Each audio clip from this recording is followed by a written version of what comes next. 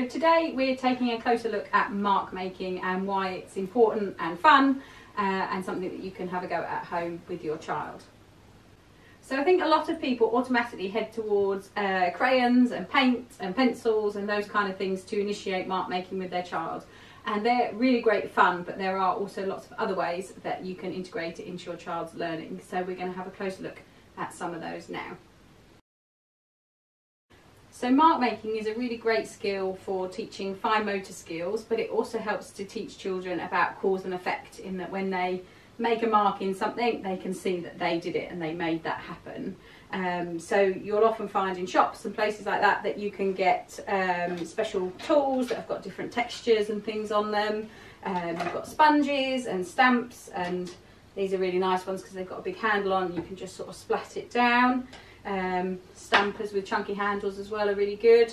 But you could also use things like Play-Doh. So having your Play-Doh, your child can help you to squash it down, and then they can have a go with all kinds of tools to make lots of marks and to dab, and just start to use those fine motor skills, or even that big grip if that's more suitable for them. So we're just going to have a look at a few alternative ideas that you might like to have a go at now, and along the way we'll give you a few tips on how you might like to adapt some of the activities to more suit your child's needs. So one of the first tips is that if you have a child with a visual impairment, you'll quite often find that they're attracted to a specific colour, and if you get some tape in that colour, you can use it to kind of highlight their workspace so that they can try and keep themselves contained. Obviously in the early stages they kind of want to go a bit wild, and kind of you'd probably give them bigger sheets of paper than this, but just for demonstration purposes. Ours is angled up, it's on a lid, just to be able so you can see it. But you might find that actually elevating it for your child might help them as well. So have a play with it. So obviously for some children, holding pens and pencils might be too difficult. So this is a really fun idea that I've just attached a pen to the back of a push along animal, but you could use cars or whatever. And then as they manage to push it along, it will draw the lines on the page. And they can kind of go up and down and just have as much fun. And obviously, you know, they could be pushing that along with the whole of their hand if that's what they can do. So if holding tools isn't an option, then you can also look at wrapping things around your child's hand. So I've just got a hairband here on some bubble wrap, which obviously you could use a nice soft bubble if you've got one. This was just an elastic one that I had.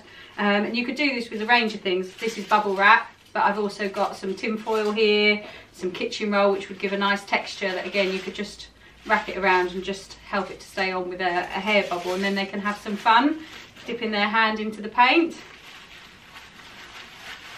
and then they can just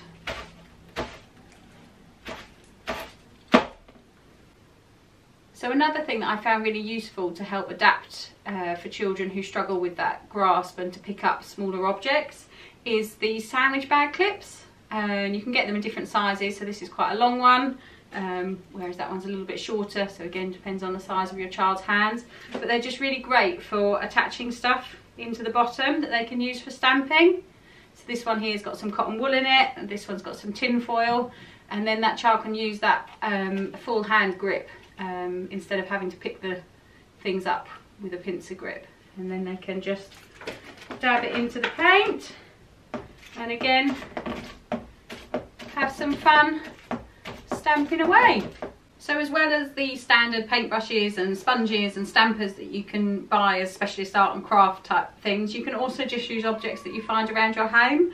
So these are just some kitchen utensils that they can just splodge in the paint and then, oops, sorry, have a go at making the marks and seeing what they'll do on the paper. So that one's a spatula, we've got a masher,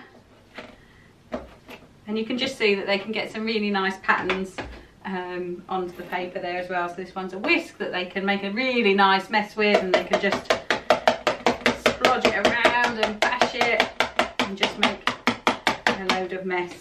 So some children just prefer to not be using paint and messy things like that, and they prefer to use drier items for doing their mark making. So you can use things like rice and pasta. These are just some black beans that your child can kind of just practice those marks, doing a cross, doing down, and they can have a go at making their own marks in there without getting all of that muck onto their hand as well. So that's just a really nice way as well to experience mark making.